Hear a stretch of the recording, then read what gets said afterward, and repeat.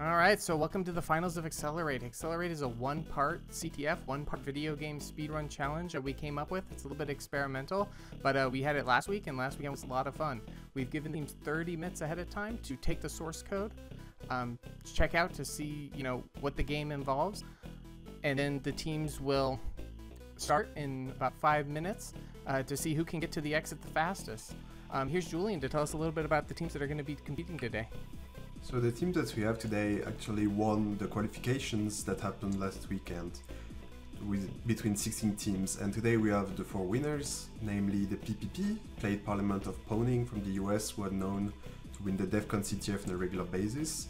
We've got Pasten from Israel, we've got the Flat Network Society, which is a mostly French but also a bit Polish team, and also I Use Bing from Japan and South Korea.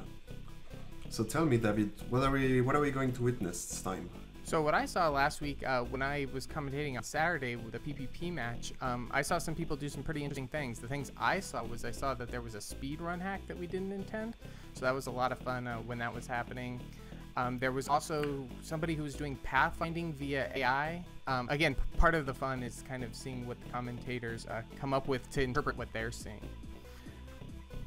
What did you see? Amusingly, we were expecting some speedrun to happen, but not the way it was implemented. So they had a uber speedrun, like really fast. They were expecting like a slowish 120%. We had also, I really like this, they changed the art in the game. For example, the more smoky chicken had a chicken for the character, the Flat Network Society put a fancy hat on top of the character and a trailing flag with the logo. And also, as soon as they complete the challenges, there was like a disco mode with the logo snowing all around the level's background. It was really fun. Yeah, one of the things that I saw that I thought was entertaining that I wouldn't have thought of was the custom zoom levels on the game. So when they were moving around the level, right, it really wasn't the game that you intend, right? So if you had anything where you were trying to hack it based on the viewport, that wouldn't have worked, right? So that was really unexpected, yeah. Let's turn out to the commentators so they can introduce themselves and can watch the game with them. Yes, hello. My name is Carl, and I'm here together with Hülner to commentate this match. Yeah, it's going to be an exciting match tonight, I think. We've seen some pretty impressive work in the previous weekend, and the teams have now had some time to work on their tooling. So I'm very excited to see what level of hacking we're going to see tonight. Yeah, and now the countdown has started and even dropped to 0. So actually the game servers have opened.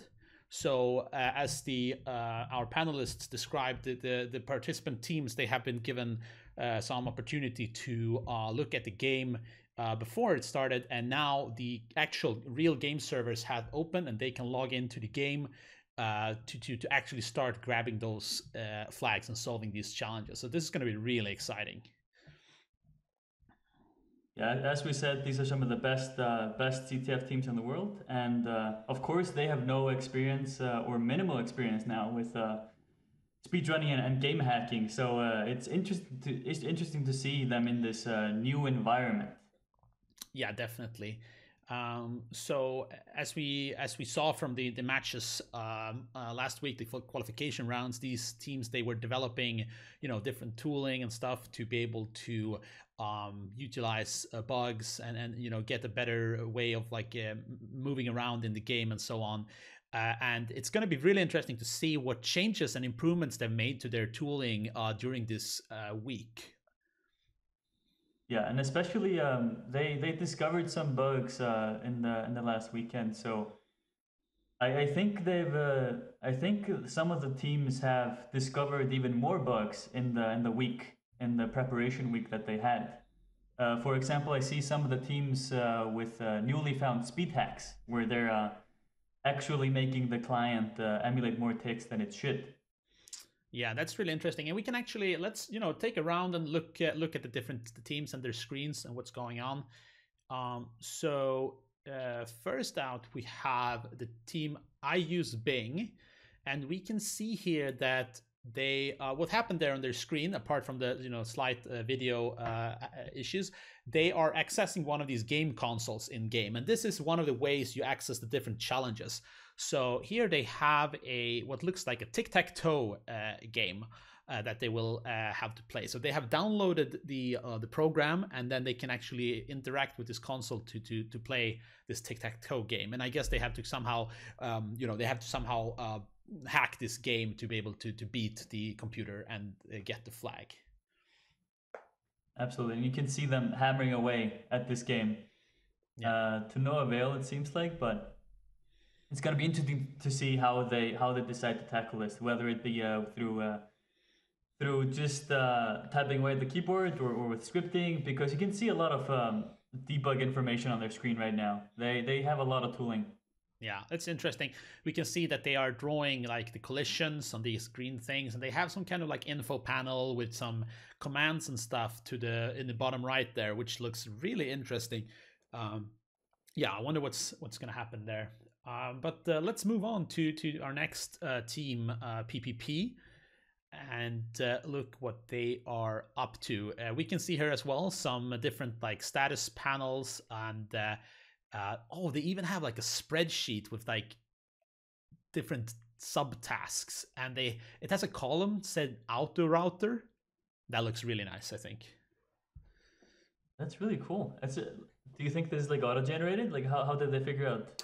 I guess they had 30 minutes to figure it out, right? Yeah, I think I would guess that their strategy have been to during these 30 minutes, they have explored the map, and they have looked at the different entities across the map and tried to like map out this in a spreadsheet to like say, okay, we know that we will need to access this console and open this door and pick up this item and so on, and have defined these subtasks. And then I guess there's trying to get some kind of task management, and it looked like maybe they even have some way of like doing pathfinding. We can see some interesting stuff. These circles. Can we just take a moment to appreciate their client here? Because not only like is it useful, but also it looks really cool. Right. And it seems like they definitely have a custom client here with custom zoom levels, which is very, very useful. And you can actually see them when they run. They run really fast, and they're even clicking. And what are they doing? Yeah, I wonder if these all these circles that are appearing that we saw before, I wonder if that was some kind of pathing thing where it says where they're supposed to move. Looks pretty advanced, I would say. But I guess so. They changed the platforming game into a point and click game. It seems like. That's nice. I mean, I'm a big fan of point and click adventures, so I don't mind. But that's fairly impressive. Yeah, let's switch over to pasten. And as a Swede, I really appreciate the color scheme here, the blue and yellow. Beautiful. And Jättebra. Yeah, yes. And what we can see here is as well, some custom rendering, some admin panel thing on the left-hand side of the screen. Looks similar to what they had in their first match, but it's really nicely styled, including, for example, if you look at the bottom of their panel, they have the kill command, which can prove to be useful, and it has these small skulls on the edges and stuff. It also looks like this. I'm really interested by this little frame in the top left. Do you have an idea what this is? I think it's just the zoom level. So the big screen is just the zoomed out version, and then you have the actual in-game view of how it actually looks like. All right. My guess. Yeah, that's pretty smart. Like if you want to get the high level perspective, but you still maybe need to do some precision platforming or something like that. Absolutely. And now you can actually see that the pasten is struggling here on this jump because you cannot actually make that jump. That jump is too high to make it on your own. So the teams have to figure out the way to get up to the terminal up there and somehow make that jump. Oh, so this is... Or find a different way. It's a trick, looks like. So This is very nice because we should explain this. At least we saw in the qualification match that Pasten had this thing where they could just click on a location on the screen, and their system would like figure out the correct movements and just move there on its own. And they seem to be very confused now by the fact they're clicking on top of that platform, but their bot is just saying no. So I guess there's no way no way to path up there. No. So now they're figuring out different ways to get there. Yes, and can we take a moment to appreciate the nice background they have here? It's some like Halloween themed background with the Pasten logo integrated in the background. That's really nice. Dedication right there. Yeah.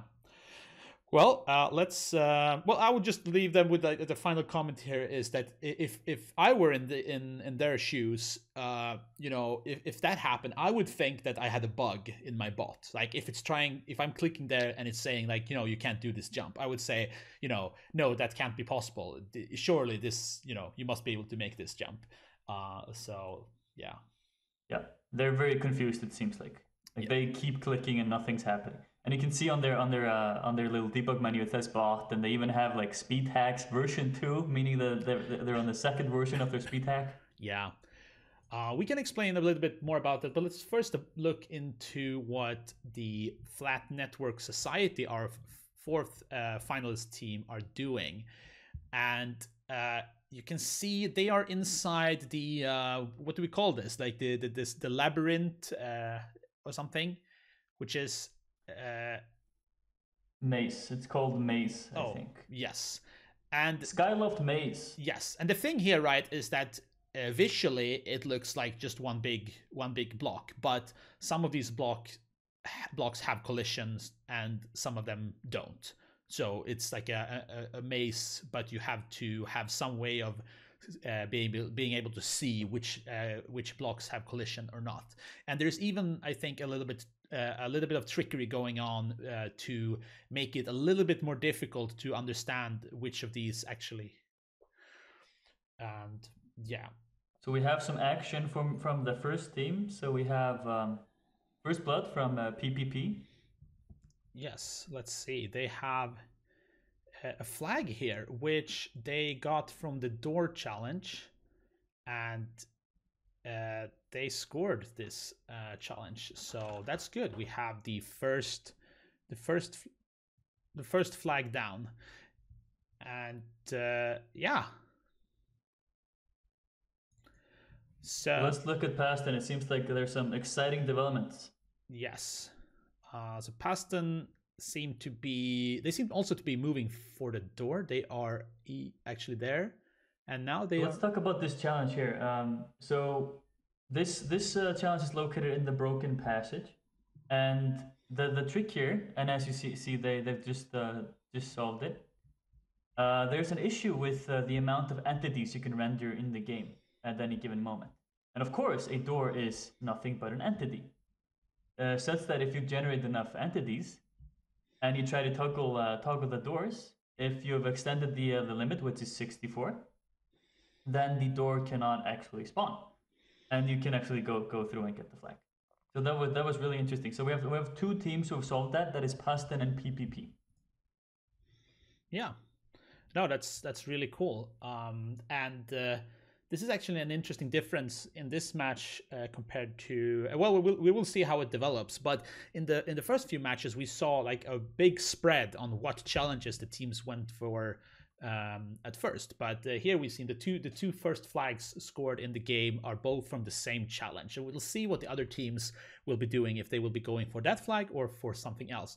Oh, here we see another flag going on, and this is the Sky Maze, right? This is the Skyloft Maze, correct? Right. So you can see here on Pasten's screen is that not all the tiles are black like initially. That is because some of those tiles do not have collision, and the way you figure that out is they have different types, and they need to actually modify their client to render the different tile types such that they render differently, such that they can move throughout the maze. But it seems like we got a solve from IU's being on that challenge. Oh, so yeah, let's switch over to them. Bing was. Wait, they haven't gotten the flag yet, or they just haven't submitted it. No, actually, while we were just talking, we had already a third flag from PPP, and I'm actually not quite sure which one that was. So maybe if we could get some.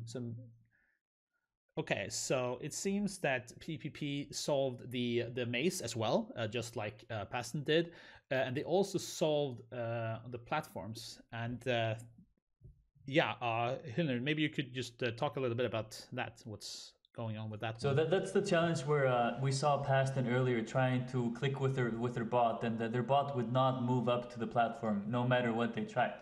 So the gap is actually way too big for the player to be able to jump that, and there's nothing they can do about it. But what they can do is find a different path towards that platform, and that is actually from the above. So if you go to the Skyloft maze, you can actually find the path in the maze that is gonna drop you down to the tricky platforms, and you can actually fall out of bounds, and there is actually a death zone right above there. So if you navigate left of the death zone, you can actually make it to the top of the tricky platforms. And it seems like we got a solve from PPP on that one, which is really cool. Nice. Awesome. We got another solve from I use Bing as well. These are just raining in, and you can see now from these indicators that they have also solved both the scale of the maze, right, and the platform. No, sorry, the doors. 50 platforms, yeah. Wait, did they get the platforms or no? No, it was the doors, right? And now doors, absolutely. Yeah. And yeah, that's so we have PPP at 3, and we have Bing and pasten at 2 solves each. And Flat Network Society, let's check in with them. They are yet to score, but let's see. They have here a terminal, and they get a flag. So they also get the maze right now. It's good. So that's it's a flag for the maze and for the Flat Network Society.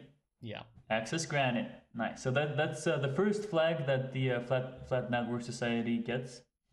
So that puts them on the board.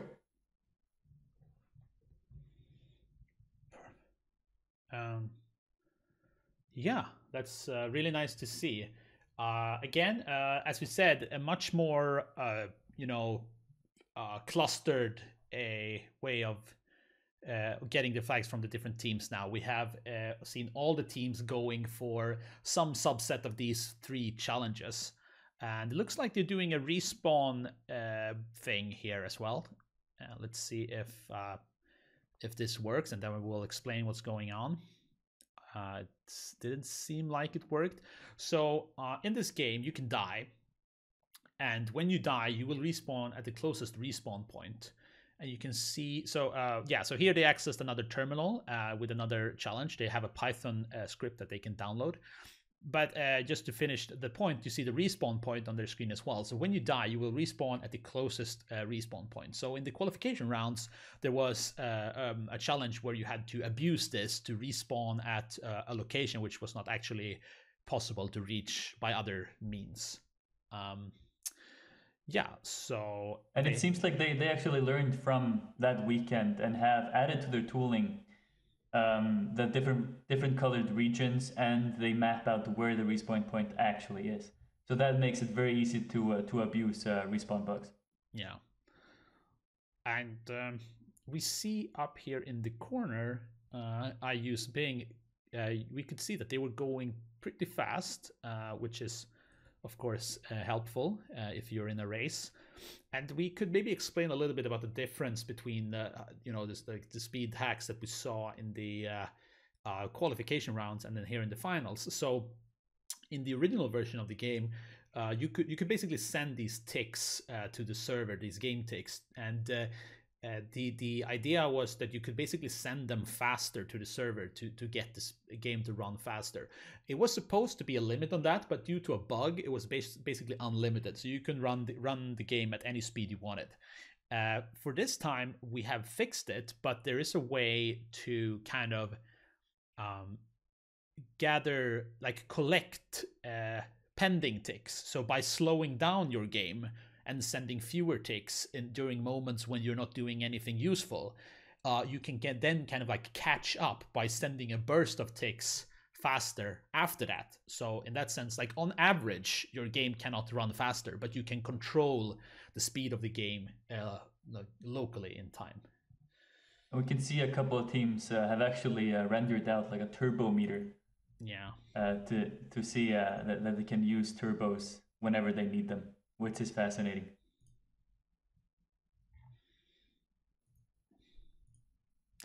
Yeah, and it's interesting to see.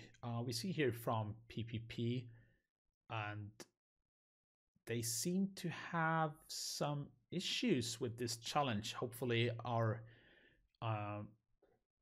staff is looking into that, so they will have that sorted anytime, or maybe they are doing something wrong. We don't know, but hopefully it shouldn't be too big an issue. Yeah. So what challenge are they working on? It seems like it's so it's the Hackceler8. So the user is supposed to input a string, and of course they don't know what that string is. It of course is the flag. But the script will tell you, first of all, if the length is correct. So of course you can brute force how long the flag should be, and you can see the Flat Network Society has actually figured out the length of the flag. And now they can actually start figuring out character by character which one is correct. And you can see how the output, how the script is showing you when you get a correct character correct. But in order to brute force it, we would not suggest doing it by hand. So of course scripting is highly encouraged. So we're gonna see how the teams decide to tackle that. Yeah. So it's a little bit like some kind of mastermind style game, I guess, but with a much larger search space. So it's going to be interesting to see how they tackle that. Absolutely. So let's switch over to I use Bing, and I see these. I really like all these like lines going across the screen. I think they are indicating where the portals are leading and also which consoles belong to which flag terminal. Seems like it. Although it looks very confusing, I'm not sure how it's helping them, but more power to them. It's cool. It looks cool. Yeah, and also a small detail which viewers of the first few rounds might have noticed is that we have introduced team-specific color schemes for the main character based on the team's logos. So it's, I guess, more or less visible for the different teams. But yeah, basically we have these different color schemes for the character in the game. And I think some of them even have custom characters. I think either Pasten or someone has a custom character. That'll be fun to see. Right. Oh, there's another flag there for PPP, and so that was for Hackceler8? Yeah. Or I think so. That was impressive how fast they managed to do that. So yeah. Okay, so they decided to download the file and work on it offline instead of doing it in the terminal. Yeah, that's very reasonable and very PPP of them. They should call themselves parallel pwning because there are so many members. Yeah, and you see those meters there at the bottom. It says like player ahead of server, and ahead of player. So this is, I guess, the way they do this, like saving up ticks and using this for boosting later as well. They call it the bank. Oh, this is funny. Nice. Just stash up on those ticks. Yeah, put those ticks on the bank. Storm, keep them for later. Yeah. We can see some nice platforming going on here for the Flat Network Society. And they have activated their party mode, but now they turned it off. I like the party modes. I really enjoy the customization that the teams have put into this. It shows the commitment that they put into making a good show, which I admire. Yes, but this looks like the match from, or have we reused some areas from the? We did reuse some areas, correct. Okay, right. But cool. we did customize it a bit. I see. So because I was recognizing that area from the qualification rounds, with these platforms and the small platforms and the large chunks and stuff that they were jumping around on. But yeah, absolutely. I mean, it was an area I liked, so it's good that we used that as well. So I think that area is the Green Pines. It's nice. Yeah, so the Bing team was up in that tower, right? But I unfortunately just missed it, and yeah, so I'm not sure what happened there exactly, and not sure either what they are doing at the moment. It seems like they might just be working on challenges, solving maybe the guessable one. Yeah. Hackceler8. So can we get a brief scoreboard update? So I think it's PPP is in first place with 3 flags. 4 flags even, actually. 4 flags, impressive. Yes. So we got PPP with 4 flags. Then we got Pasten in second with 2 flags, along with IO's Bing, who also has 2 flags, and then we have the Flat Network Society in the tail end with 1 flag. Okay, that's good. And Pasten seems to have gotten their 3rd flag. Yeah, we just seem to be having a hard time keeping up with these flags, coming in left and right. But what did they just get? They got another challenge which has not been solved by any of the other teams. So that's very nice. So that might. Seems like they've got first blood on. It's either the Makefile Crack Me or it's the Python Optimize Me challenge. So they received a Python bytecode thing, and this code will essentially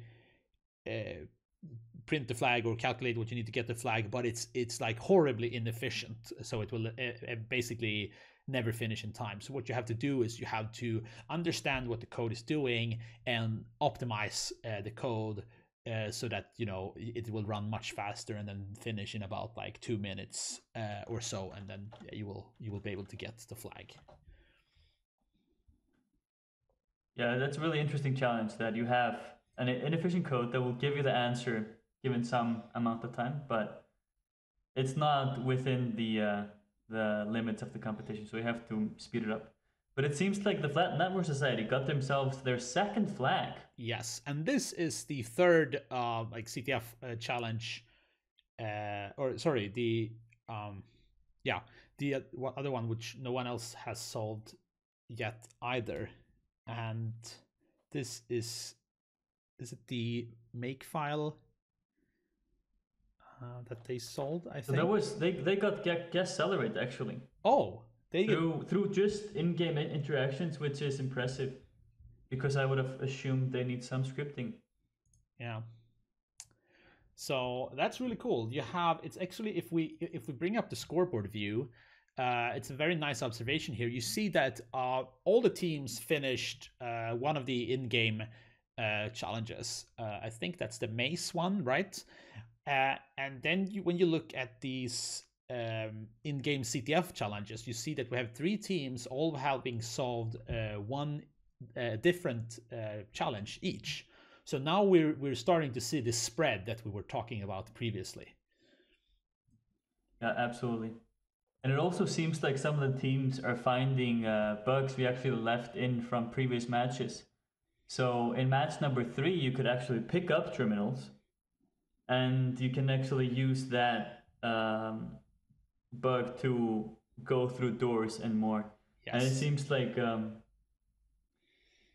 we have the Flat Network Society abusing that bug, which is fun. Yeah, and we can just see here that PPP seem to just have finished the Hackceler8 challenge as well. I saw the the different flag combinations running across the screen, and I saw it finishing. So hopefully that is the flag coming, and that would bring them up to a score of 5 flags, which is really impressive. It's impressive how fast they're like stacking these flags up. It really shows you how good tooling can send you above and beyond the competition. Right. We have actually looks like we have another flag field coming up here, and the doors challenge solved by I use Bing, which is again this thing where you maximize the number of entities that can be spawned, and then when you try to do this door flipping thing, the door which is supposed to be closed, it will not actually spawn because there are too many entities, so you can just walk straight through, grab the flag and submit it. Absolutely. Yeah. And it seems like I use Bing to spawn a bunch of bombs to fill up the entity slot, and then they can get right through that door. That's good. And we did in fact see here that PPP did get the Hackceler8 flag and scored their 5th flag. So very impressive of them. They did not do this by interacting with the game. Rather, you can see the Python terminal there where they actually scripted it, which is lame but smart.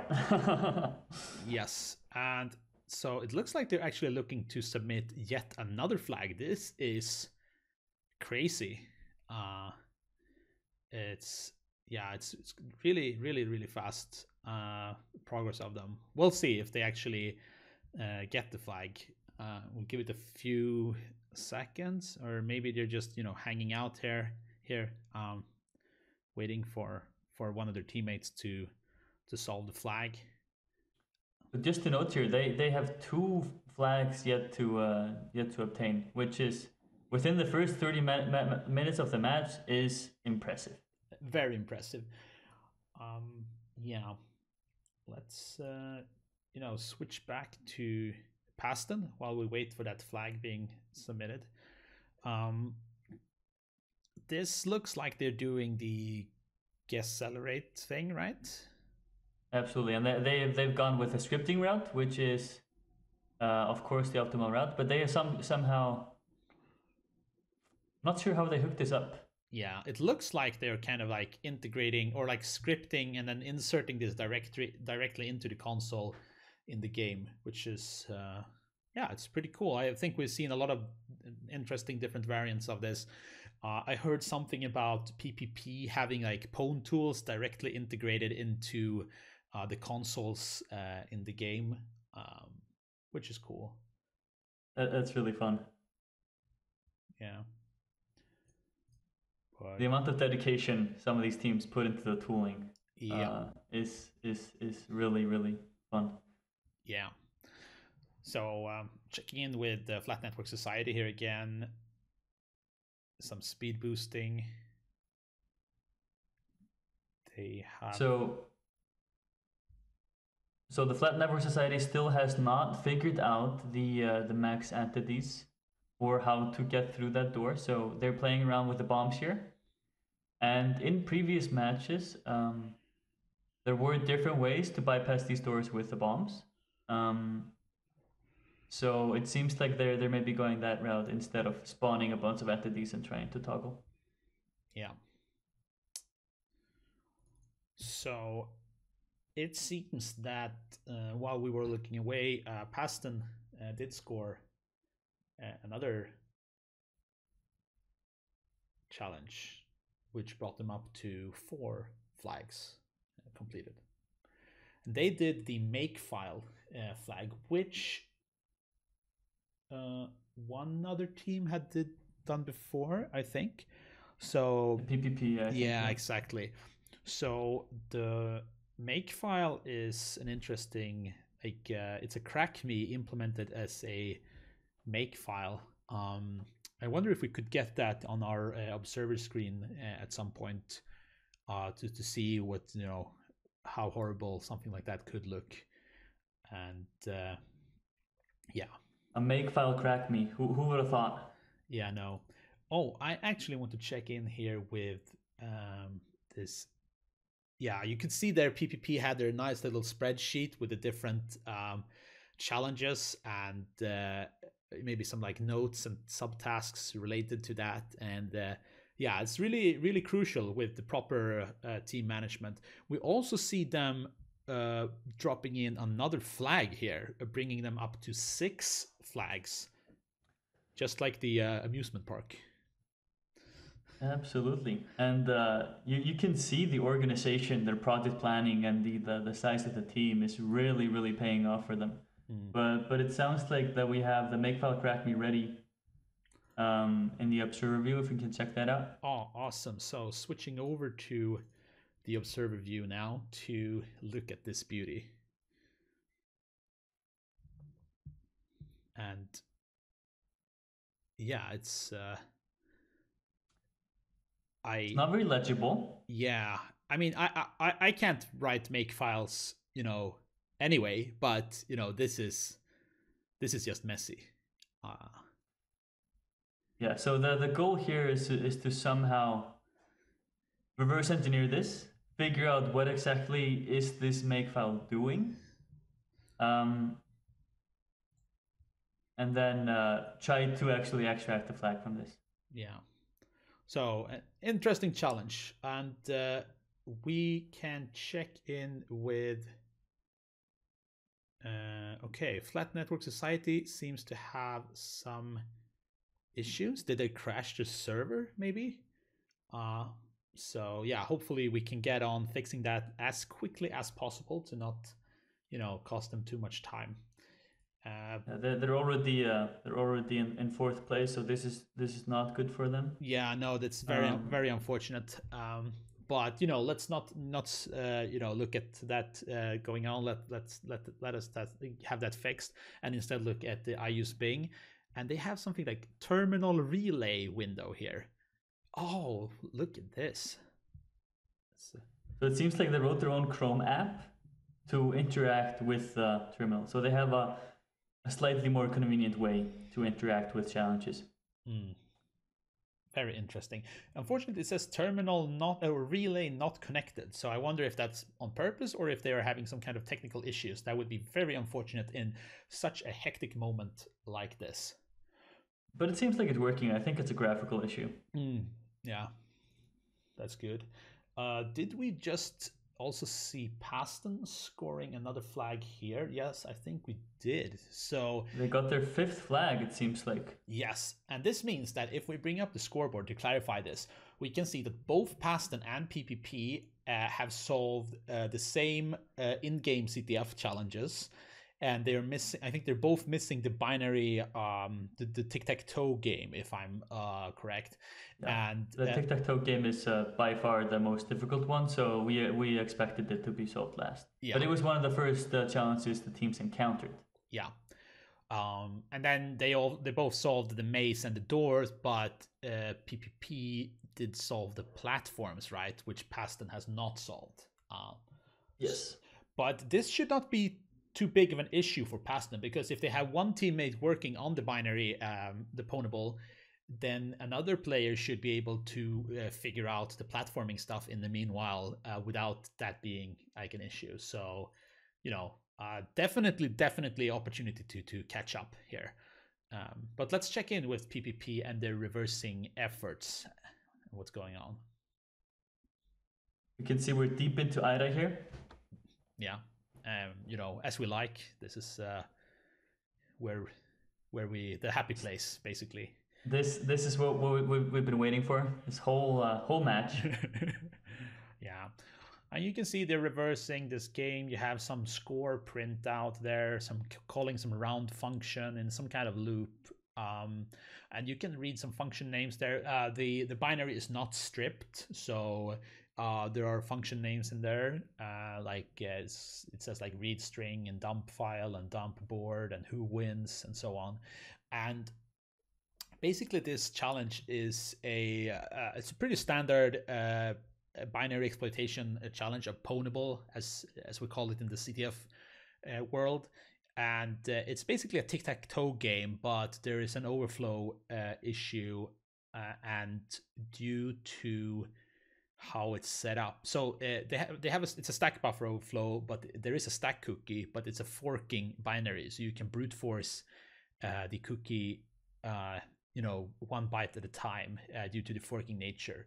And then you can do this to basically create a very small ROP chain to print out the flag which is in memory of the program. So yeah, this is a fun one, and it's very graphical, but it should be a fairly simple stack-based buffer overflow with a simple stack canary brute force. So it shouldn't be too difficult for them, especially an experienced team, to pull off this exploit in no time.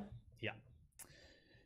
And speaking of exploits, let's look at what's going on here with all of these A's. Oh, it seems they're doing the Hackceler8, I guess, because they are trying to determine the length here as the first step. And it looks like they're also taking the buffer overflow exploit method here, but yeah, we'll see what it looks like actually when because they're getting close to the correct length here, but now did they stop? Seems like they're copying over like from like a text file or something. Yeah. Instead of just entering more A's. Yeah, maybe it's just to be very precise and not make a mistake on the number of. Oh, look here.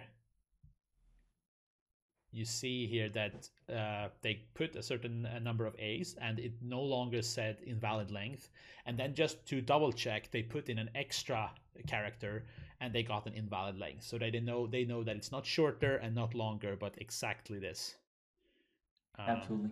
And now it's gonna be fascinating to figure out how they approach the character by character brute force. Yeah. Little screenshot for the team there. Yeah. So I think this is interesting. So Pasten is now looking at. Oh, yes. So Pasten did figure out how to get to the platform, but now okay, so they need to go around, and then can they jump up there? So they need to jump out of bounds and then jump back in bounds. Yeah, so as we said before, you have to go to the maze thing, drop down, and then there's a kill plane, but you can, if you just keep going left, you can avoid the kill plane and go below it, and then you turn right in again. So they got this flag now, and now they are turning it in. We'll see it being turned in. Yes. This means that we have 6 flag. Oh yes, this is so very exciting here. With both Pasten and PPP having collected the exact same set of 6 flags, both having the binary exploitation challenge remaining. And yeah, I don't know who will take this. I mean, I think it's fairly fair at this point to say that it's either going to be PPP or Pasten taking this finals. Absolutely.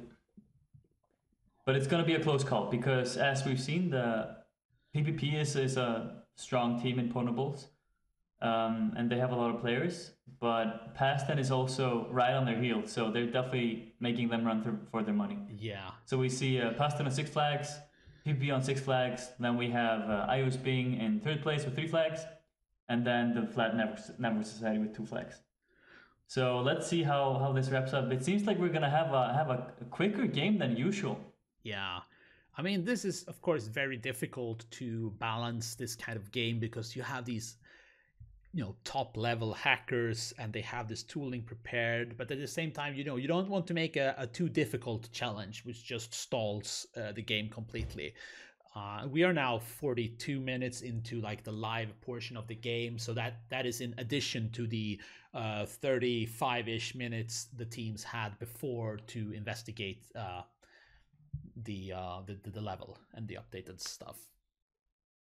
But I think this might be the closest match in Hackceler8 actually. Yes. It seems like PvP and pasten are both waiting for the last flag. Yeah. Making it very, very close. And here it's really interesting because what you're seeing now is not the split screen of the 4 different teams. This is a split screen of PvP. So you have 4 different PvP players being shown at the same time. And interesting to note, in their qualification match, they had up to 9 screens being presented on the stream, which was really, really fun. And it shows you how many players they actually have. Yeah, it's very and cool. Just to talk a little bit about what is at stake here. So we have 4th place is gonna get about $500 US. 3rd place will get $1,000. 2nd place is gonna get $2,000, and then 1st place is gonna get $3,000. So these are some big stakes for these companies, these teams here, not companies.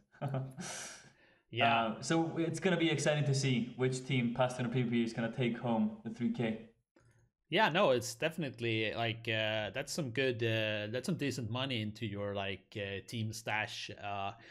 That you can use for either equipment for the team, or maybe for going to on-site competitions, or maybe just throwing a party for your team to celebrate the victory. And it looks like PPP is known for hosting great after parties in Vegas, so that's probably going in the DEF CON fund for next year. Oh yeah, hopefully there'll be. We have another flag coming in for Make Crack Me is a weird flex. Access denied. So there was something slightly off with the flag, I guess. Maybe they did a mistake. Might be capitalization as well. Yeah, hopefully that's not an issue here, and we'll hopefully that will be sorted out, and hopefully they will get that flag, because it looked like they were really onto it. Yeah, but it's really funny seeing the Flat Network Society at the top of their screen. You can see turbo fast nitro speed, and you can see they've accumulated almost 100 seconds in turbo speed, as you can see they're using right now. Oh. Yeah. But actually, turbo fast nitro speed is TFNS, which is the same abbreviation as the Flat Network Society. So that's really creative on their end. Yeah, no, it's really fun to see, as we've talked about before, that these teams, they have not only made tools that are useful, they have made tools which are beautiful, and they've also done other cosmetic changes which are nothing that actually gains them anything, but just adds to the experience here, which we highly appreciate. And we can see that I Use Bing also scored a flag here. And if we take a quick look at the scoreboard again, that means that we now have 2 challenges which have been solved by all of the teams, and then 1 challenge which is not solved yet by any team. It's getting close now here in the middle of the match.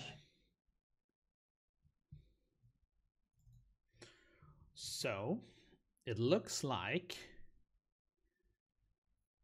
we have the Flat Network Society going for the door thing. Is that them spawning like a whole bunch of bombs? Or that's them filling up the entity buffer such that doors can... Oh, they accidentally exploded some. So the trick here is actually grabbing the bombs and not exploding them. But once you fill up the anti-buffer, you should just be able to go up to the doors, toggle it at least 2 times, I think, and you should be able to get the flag. Well, moment of truth here coming up. So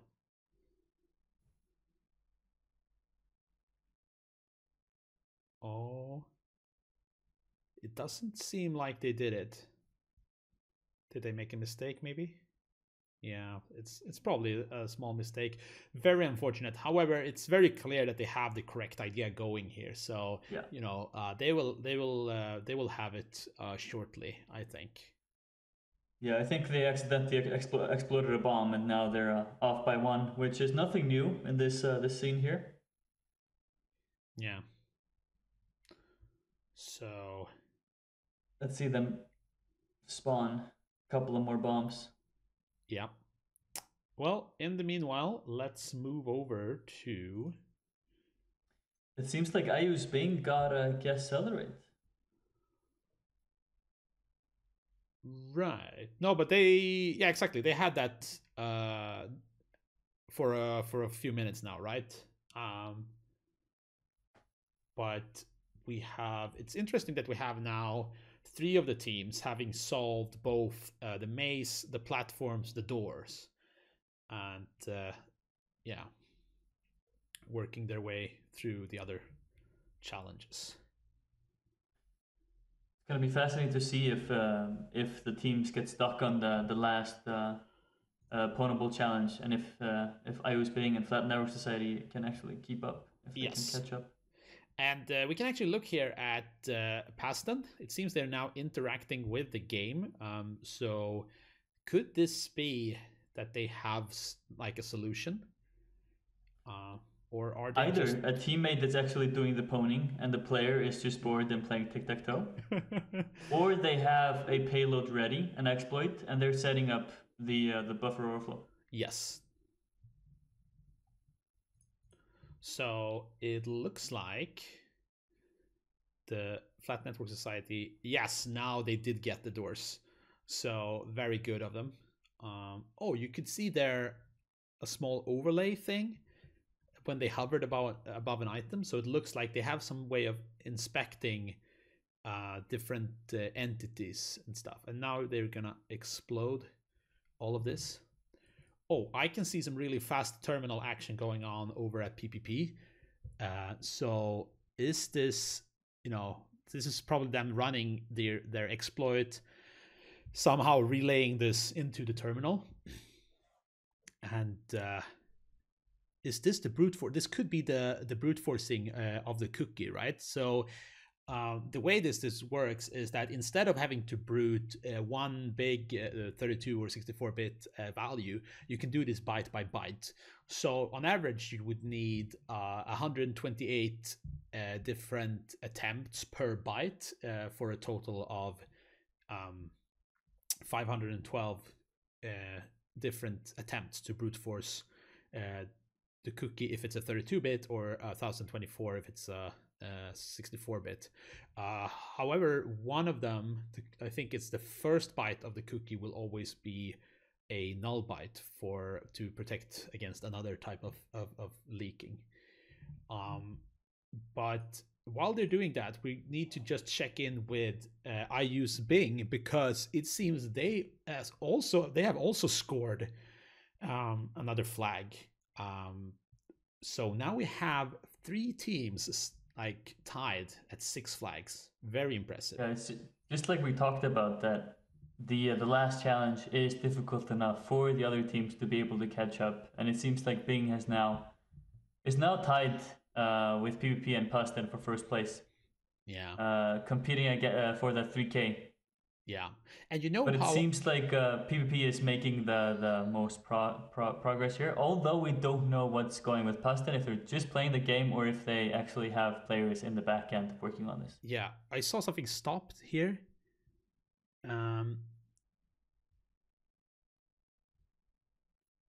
Oh, it looks like something crashed and they just wrote why. That's very unfortunate.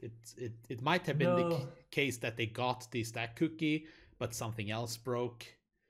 Oh yeah. Okay, so it seems like their payload is not quite ready, but you can see how fast they managed to figure this out, and I think it's very on point that they have Sonic running around on their screen. Yeah. Okay, so it seems like they actually got a shell, but then they crashed. Yeah, I don't think you will get a shell actually, or well, at least you don't need to, because there is a way to just call a function to basically print out the flag for you. So I think that might be the issue. Yeah, so they might just like need to skip the shell code and just go for printing out the flag directly. yeah. So did we set this up so that you have to do the exploitation through the in-game console? Will we, or could there be that one of the teams is like exploiting in the background? No, you have to interact with the game. That's Okay. the whole point. That's very good, because then we can see whenever there's progress, because we would see this kind of behavior on screen from the teams. And we'll see. I mean, I said previously that I thought that this would be between PPP and pasten, but now with being at 6 flags, I might have to eat my words. So, very exciting to see this. And the Flat Network Society only has about 3 flags left to catch up. So, seeing as they're still struggling with these payloads, there's still time. Yeah. And actually, if no one actually solves this challenge, we actually go based on time. So the winner is going to be the first team that submitted the 6th flag, and then so forth. Yeah. And that was PPP, right? That was PPP, correct. Yeah. So we have Flat Network Society. They are just standing still at the moment. So probably doing some investigations off screen, trying to figure things out. Or they're building up turbo fast nitro speed. That could also be the case. We see some interaction. If we go over to Bing here, they've also started playing around with this tic-tac-toe game, trying to get an understanding of what's going on. Oh, some kind of overflow attempt going on there as well. Very interesting. So Bing is on to the point of the challenge, which is the buffer overflow. So they're on the right track here. And we have the brute forcing going on again for PPP. Let's see if they fixed their exploit this time. If that's the case, then we could see a flag dropping here. And that'll be very exciting. So definitely something to... Oh, did it? No, it did not work. And it says, I cry. Oh, this is nerve-wracking. I mean... So they're still trying to pop a shell, which they really shouldn't need to pop a shell. Oh, so where do you see this? Do you think that they're... So they're getting end of file errors in receive raw. That's from the Python, right, Python script they have. I think they're just trying to get one line printed. We'll see what what they manage. But they're getting close. They're getting fairly close. Yeah. They are able to like corrupt memory. They can control the instruction pointer. So that's already further than some of the other teams. Yeah. We hopefully they will have it, or hopefully it's not a small simple mistake that's bringing them down. That's a go off by 1. Yeah. But just interesting to note about like pasten and PPP. They're both standing on the terminal, it seems like. But actually, PPP brought the flag console with them, because you can actually pick up flag consoles because of the bug from match number 3. Oh, that's... So if they actually solve it like at the same time, PPP is way closer to the flag console. Right, that's some good optimization. And is the flag console located like far away from the, because they so maybe we should just explain this as well. It's not enough to just submit your 7th flag. You also have to make your way to the exit.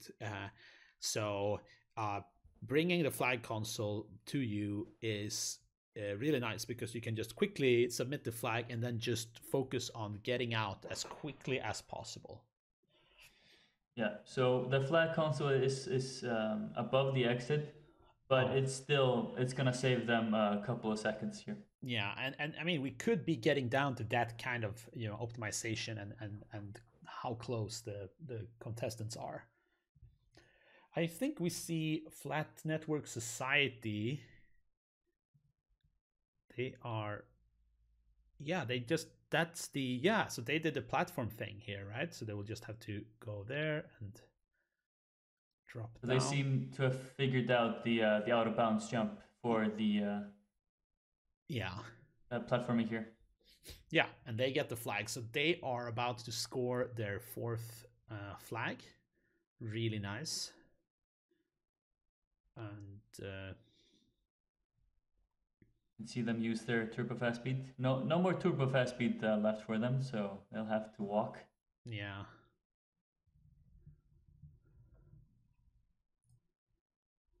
So that's and that's there really you nice. can see the flag console.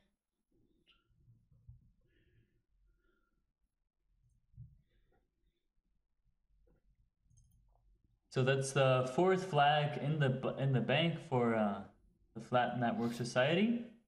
Yep. Which only leaves 3 more flags for them to find, and only 2 to actually catch up. Definitely. So, yeah. So in this tic-tac-toe game where we're supposed to do a buffer overflow exploit to get the flag, the only thing you need to do is actually to jump to dump file, call flag.txt with a simple ROP gadget. The gadget is also ready. They do not have to construct it themselves. So there is actually no need for shell here. Yeah. But PvP might actually be on to that, so we'll see if this one works. Yeah, and we have confirmed with our staff that there is no issue on our side. We have a test exploit on this challenge which is working, and it was just tested. So any you know, the reason that PvP is not getting flag is because their exploit is not quite correct. But it's always interesting to see when you have an exploit and you're certain that it's supposed to work. Yeah. So you start to question the integrity of the challenge. Yeah, it's yeah. I mean, it really shouldn't be like that, but unfortunately, sometimes mistakes happen, and you know, maybe it was working in the test environment, but there is a very slight difference in how the challenge is deployed, or something like that, which could break something. And so, ideally, as an organizer, you always want to have test scripts running against the live target, if that's, you know, an option. Absolutely. And you can see that Sonic is very angry that the payload is not working. Oh yeah, yes. So we would like to point out that, oh, they got the flag. They got it. Oh my god. Oh, no crash? No yeah, crash. So you got a flag and a sec fault. Nice. Yeah. So now it's just to run to the exit. Go, go, go. Yeah, they submitted a flag and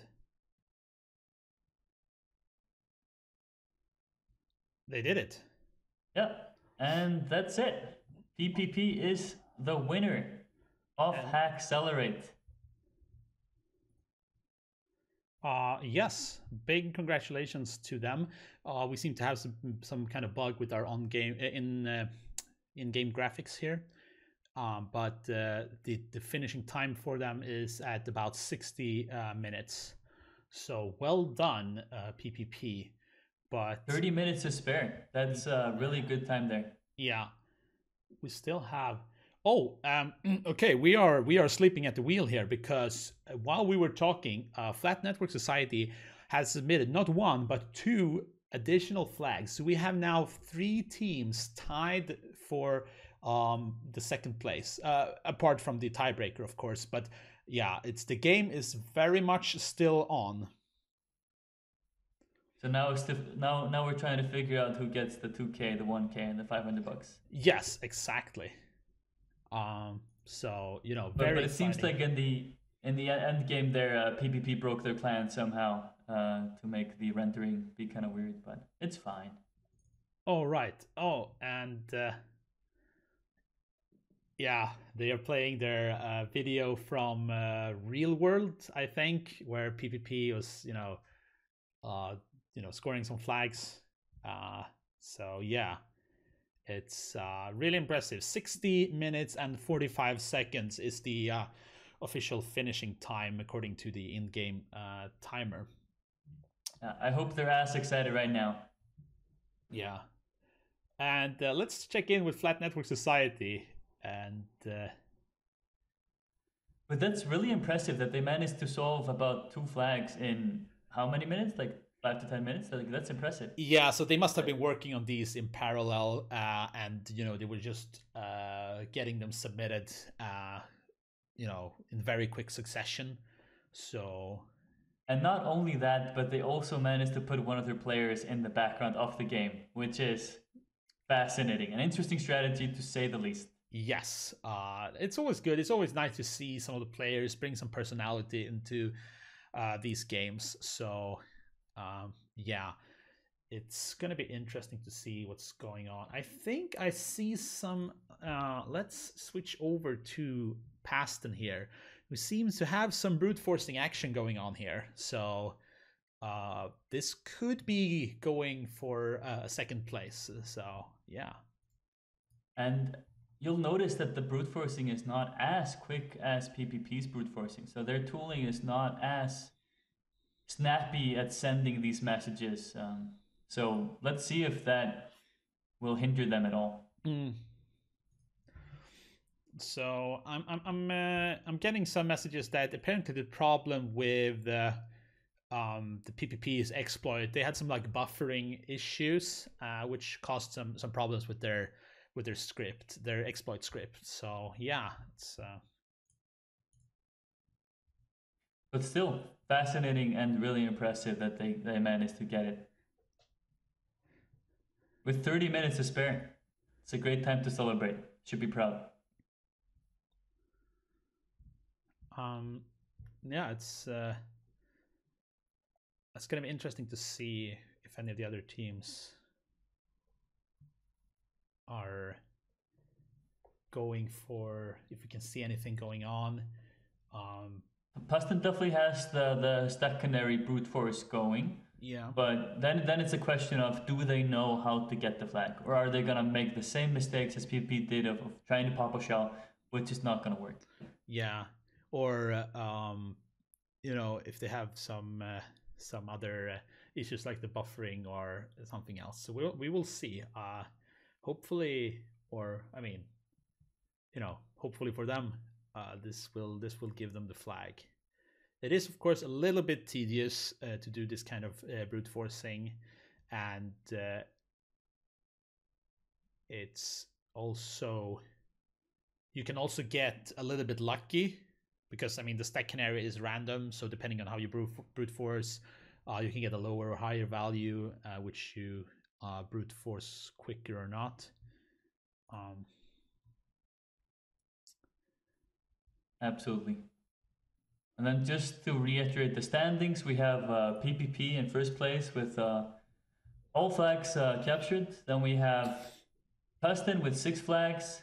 Third place we have iOS Bing with also 6 flags, but just on the heels of Pasten. And then we have the Flat Network Society also with 6 flags, but they got there just after iOS Bing. So those are our current standings, and very exciting with about 25 minutes left on the clock. Yeah, no, this is really tight. We have Bing here with so what you saw there, if I saw this correctly, it looked like they pasted like Python, like Pwn Tools code directly into the terminal. I wonder if that was a mistake, or have they also like integrated like a Python interpreter into the console?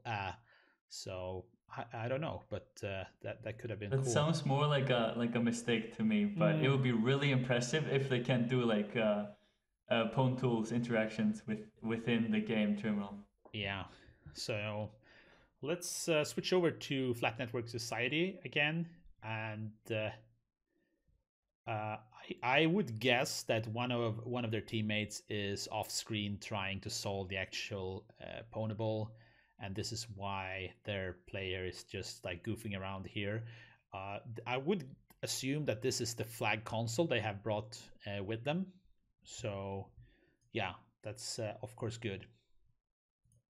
Absolutely. But I would rather like to see an IDA session in the background. Yeah. But that's just me. I definitely agree. If we move over here to Pasten again, we see that they are doing some brute forcing again. Still not successful, but we'll see if this if it's gonna work this time around. So did they manage to actually grab the stack canary and execute something, or did it fail? Looks like they are modifying their code a little bit now. They're getting some Python Also interesting. Errors. Interesting why they're just doing this in like in a RAPL, like instead of writing a file and like running it. Yeah, a bit a bit hacky, but if it works, it works. So definitely working out for them. Well, that remains to be seen, right? We have not seen a flag quite yet. Yeah, but it's interesting, but because we can, if you look at their terminal, you can see the binary dump every time they run something. Right. Meaning that they're actually resetting the connection to the challenge server every time, because it's not supposed to dump the binary every time. Oh. So they might actually never actually get the stack canary. Yeah, that would be an issue if they have kind of like misunderstood how the setup works there. So I just want to quickly switch over to PPP, even though they finished. And I would like to point out that they had a custom Sanic character in game. Unfortunately, our updated code with the color, different color characters depending on your team. Unfortunately, it broke their modification. But I think here we see a stream of like their local test client. You can see in the corner there the idle animation of their Sanic character. Very nice. Beautiful. Absolutely stunning.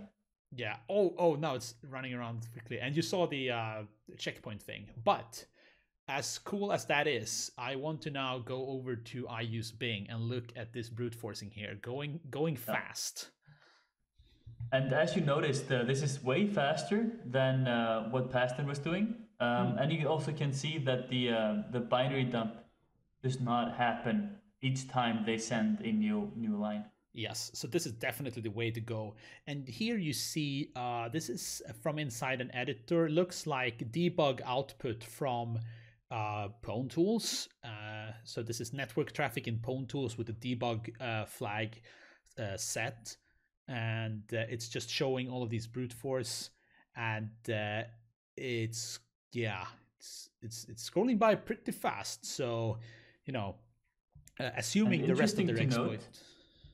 Yeah, if the exploit works, then they're definitely in second place. But interesting to note, they're actually using Visual Studio Code, which is very on brand for iUse Bing. Right. Perfect. It's yeah. But now it's a question of what is their payload? Is it shellcode, or is it jumping to the right ROP gadget that we prepared for them? Yeah, and is it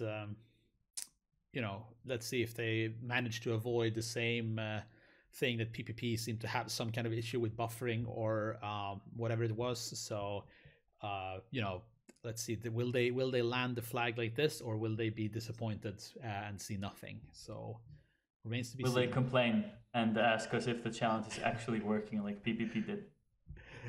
Not throwing someone under bus, but yeah.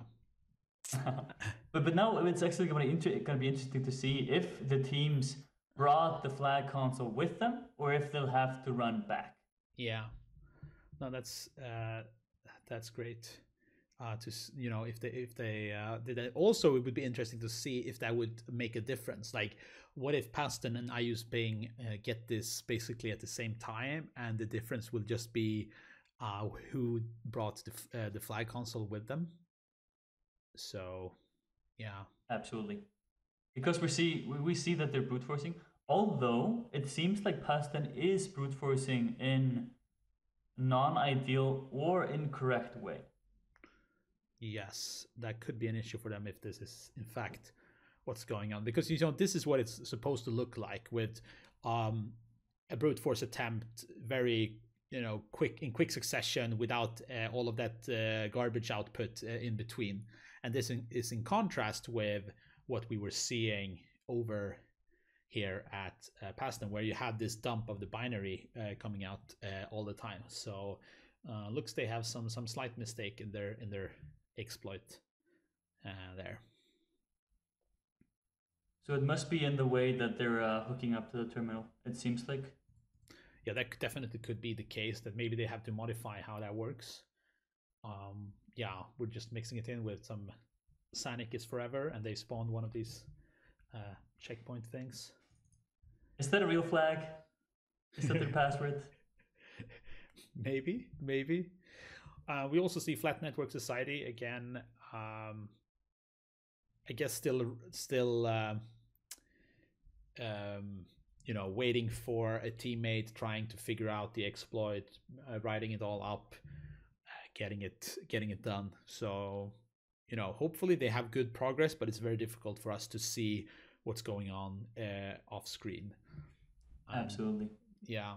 But if we switch back to Bing here, we see this terminal relay thing again, which is now not showing the red, but it's showing connect. So, yeah, it's a cool thing. I'm not exactly sure how it works, but, it looks cool. Yeah, it seems like they have a Chrome extension that just hooks right into the game itself, which is honestly a really, really cool tooling. Yeah. So I'm just excited to see if we get if this will work. The brute forcing of the stack cookie here, and we actually had to deploy the server. So in the previous matches, we just deployed the game servers, all the game servers in one data center in the same location. But for this one, we actually had to spread out the servers and deploy the game servers close to where the teams are located to since they were doing this brute forcing challenge, and not to so that they wouldn't have too much of a disadvantage depending on their location. Absolutely. And we're now just approaching the 15-minute mark. So there are 15 minutes left. Yeah. That's still some time to solve this, but it's starting to get sweaty, I would say. Absolutely. It's a race for the 2K now. Definitely. And did we see... Oh, I see a flag there.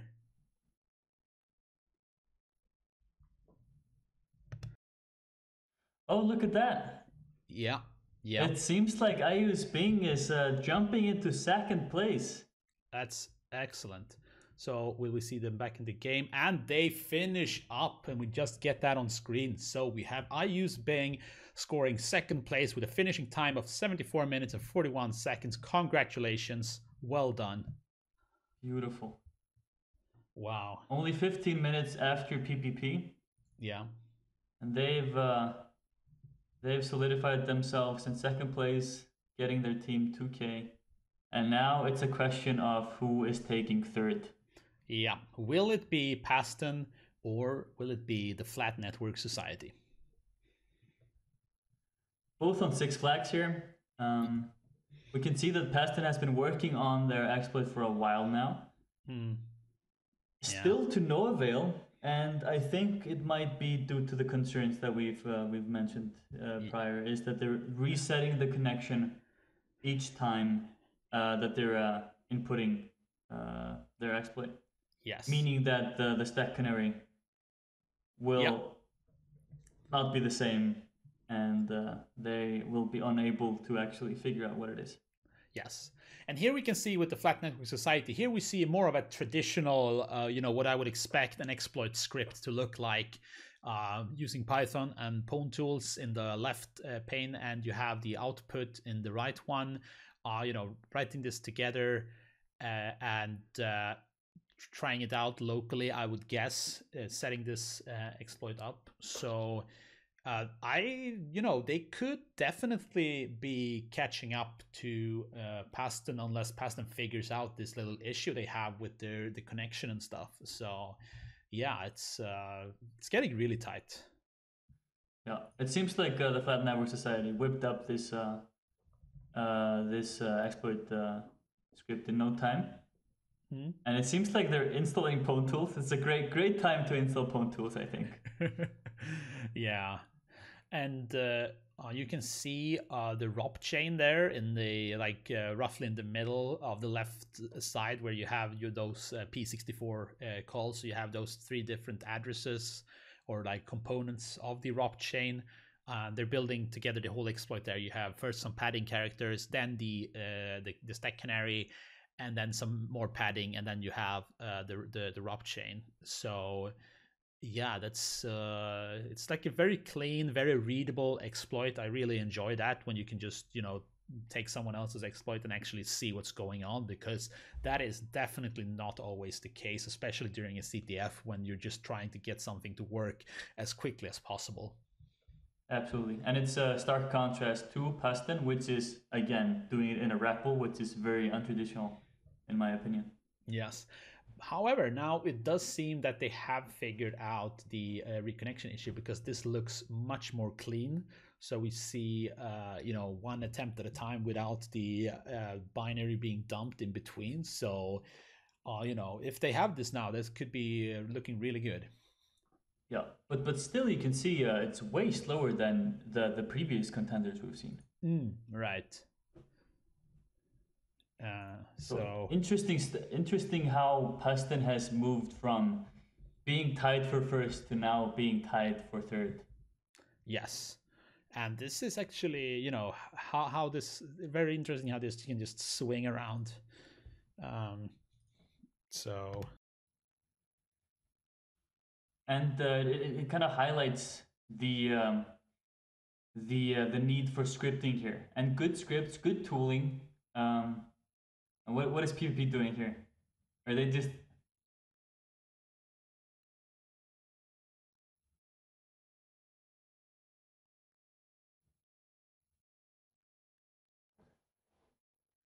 like a some kind of rewind going on. It's a recording of some sort. Yeah, that's really cool. Like, I'm really impressed to see how quickly they managed to write this client and how cool it looks. Yeah, maybe this is for recording input to replay into the game, and then oh yeah. So it seems like they could go forwards and then go backwards and then go down. That was... Yeah, and you had this little trace.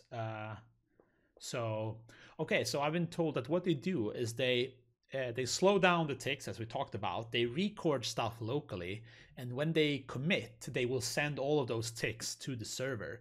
So that way they can kind of play ahead and rewind without really dying for real. That is a really cool mechanic. That's some kind of an emergent behavior that we hadn't really thought about. Yeah, and because in the meantime they're not sending ticks, that means they can move extra fast when they actually commit. So that is really, really smart. Yes, and we see some brute forcing still going on here for pasten. So The issue might be that their connection to the server actually might just be that slow. That could be the case. Unfortunately, the connection in like internet connections in Israel, for example, are not always the best, and that's just how it is. In some parts of the world have better or worse internet connection, or at least it's more or less available to have good internet connections. And that's Although it would not have made a difference because their first exploit was wrong. So yes, it would not have made a difference for getting first or second place, but it could still make a difference for third or fourth place. So that would be very unfortunate. But we'll see. So it depends if the Flat Network Society can get their exploit working here in Yep.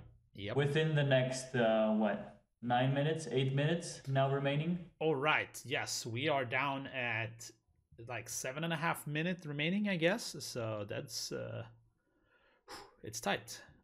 And I'm not seeing that much difference yet in the Flat Network Society's script. So, yeah. Seems like they're doing local testing, but they really should start trying to brute force it on the game machine. Yeah, we have some funky stuff going on here over at PPP screen again. Not sure what this is. If this is some kind of like pathfinding testing engine, or like a custom map or something. Oh, okay. Yeah. This seems some kind of like so it's apparently some kind of maze solver and pathfinding test engine. So this is really cool that they've built something like this. Yeah, so it seems like the yellow markers, the yellow circles are like auto pathfinding markers. So those are like, if they click it, they can actually path their way to that point. Oh, that's really cool. Yeah, looking over again at Pasten, and they are no longer brute forcing right now, so they're making some changes to the script, I guess. Yeah. And just to note, if neither of the teams, Pasten or the Flat Network Society, solves this challenge, then purely based on time, then we have Pasten in third place, and then coming in 12 minutes after them is the Flat Network Society in fourth place. Right. So it's everything to gain for the Flat Network Society. Absolutely. Especially coming in like so far from behind. Like they had 1 or 2 flags when PvP already had 6 of them. Yeah. So that's a really great comeback. And like we were talking about how Pasten or PPP would win, and sure, PPP won, but then actually IU's Bing just came from from under and managed to catch up and score that second place. So it's been Absolutely. A super tight match overall, I'd say. IU's Bing managed to solve about 3 challenges, submit 3 flags, whilst the PPP and Pasten were on 6 flags trying to solve this tic-tac-toe challenge, which kind of demonstrates how tricky it is, and also the time-consuming factor of the brute forcing the stack canary. Yeah. Which seems to be a hindrance for the Israeli team here, Pasten. So we can compare this to what's going on with Flat Network. They have, a lot of local testing going on here, and they have a bunch of different versions of their script, I think. It kind of looked like they were trying to get this like into the game or something like this, and it's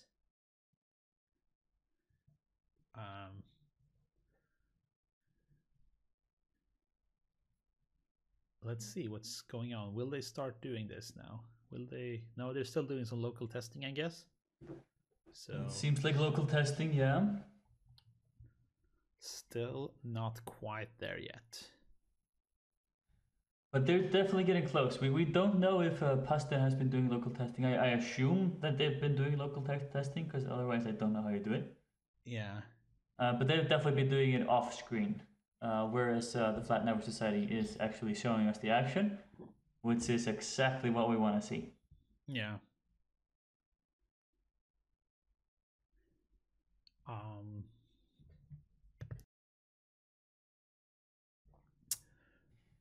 So Pasten's approach here seems to be it's not the internet that's the issue here. It seems that Pasten's problem is that they aren't compensating for the lag, so they should just be sending 256 packets at the server, and then like read back the response, and not just write, wait, read, write, wait, read. So they should be sending a bulk of packages and then read the response a later time, instead of continually waiting for a response. So that's the reason for the slowdown here. Yes. So that's actually a very interesting thing that we didn't really think about. Yeah. So how will this turn out in the end is the big question here, right? But yeah, coming up on the last 2 minutes, it might come to the conclusion that neither of them are gonna submit it in time, which will place Pasten in 3rd place and the Flat Network Society in 4th place. So let's see if they can show us some last minute hacking. Yeah, really get down to the last second, get that final push in.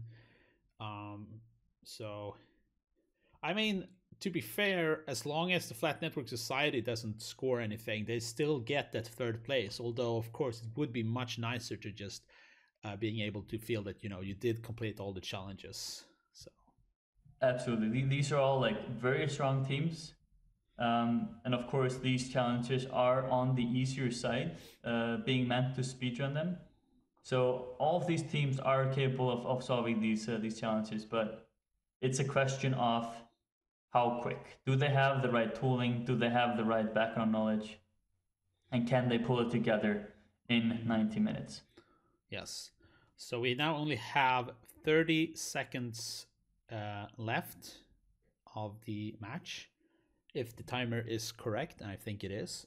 So yeah, it's gonna be I don't think any of the teams gonna be able to solve it now, unfortunately. So this is interesting. Yeah, we have a small little prize or like a celebration image from I Use Bing. I really like that. They did something similar when they won the qualification rounds, where they also drew like the other teams standing next to them being jealous and stuff. So yeah, it's very fitting that they're using MS Paint here.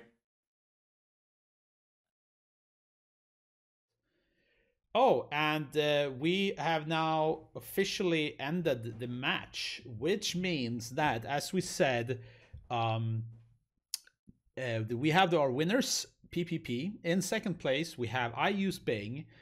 3rd place, Pasten. And 4th place, the Flat Network Society. Well played, all of the teams.